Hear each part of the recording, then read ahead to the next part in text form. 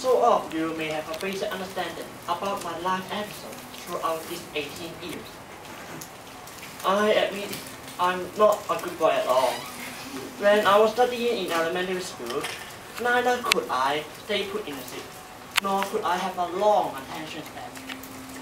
I must keep talking with my classmates, or I fell in. At that time, my teachers often punished me to stand outside the classroom, which turned out to be the happy hour for me. I could stretch out my arms and enjoy the scenic beauty outside the classroom. Therefore, it is my curiosity about the things in my surroundings, however trivial, leads to my passion for traveling. Although nowadays I still sleep in class from time to time. But regarding traveling, money is a major problem.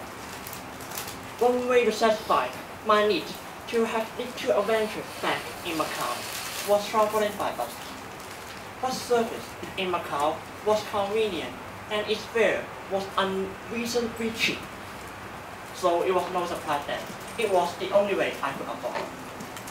Moreover, my family was so poor that I hadn't been brought to any places further than 100 kilometers from my home until I entered junior high school.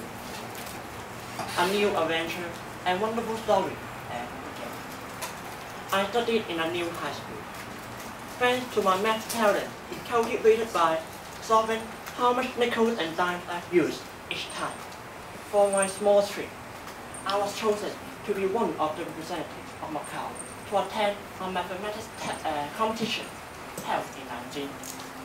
Instead of saying clichés like, I've learned a lot of math knowledge through this competition, I would say, I went there just for fun and games.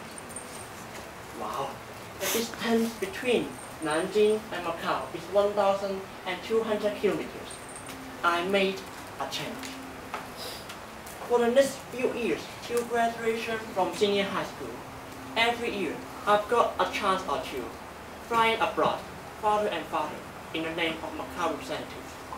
When I was in the 8th grade, I've been to Seoul, 10th grade, Los Angeles, and 12th grade, Copenhagen. Every time, although I feel tired after receiving the long trip schedule, heading for a new place provide me with excitement and refreshment. Imagine, everything is new. The people, the language, the currency and cuisine, the food and foods.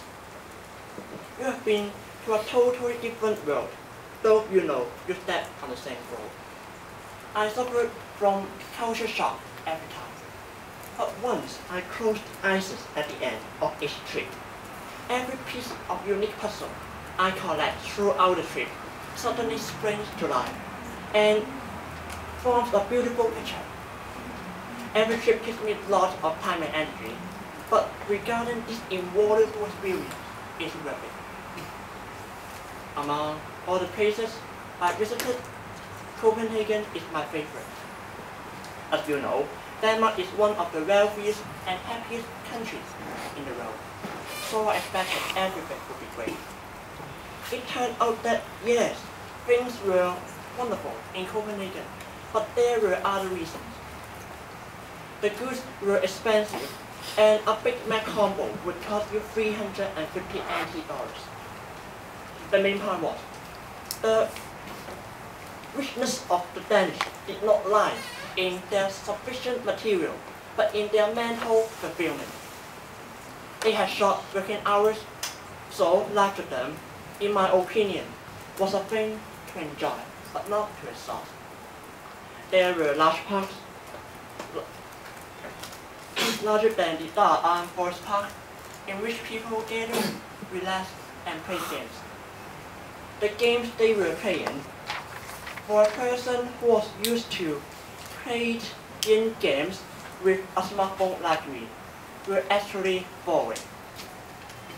However, the close relationship between people and the slow but meaningful pace of life attracted me a lot. I did some reflections on my life and asked myself what on earth the definition of happiness was. The answers to these fundamental and open questions I discovered can be found in a course of Heaven or Trip. Our lives, after all, consist of different trips which are full of fun and surprise.